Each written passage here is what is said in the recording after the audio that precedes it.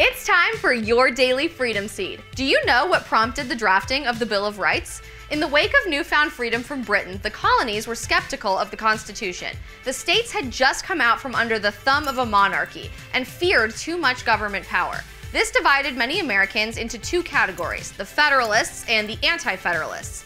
Both sides were engaged in the age-old debate of how best to balance powers. The Federalists argued that a Bill of Rights was unnecessary, since the Constitution inferred rights not enumerated to the federal government were already kept by the states and the people. Anti-Federalists were more focused on individual rights over the government's, and argued a Bill of Rights was necessary to safeguard liberty for every American.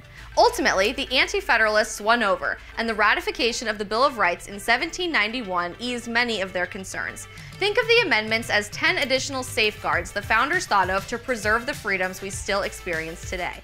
I'm Isabel Brown, and there's your ammo to win America's culture war. Celebrating Constitution Day means reflecting on the Bill of Rights and the freedoms they entail. Don't forget to like this episode, share it with somebody that you know, and save it to add to your arsenal of knowledge from Turning Point USA.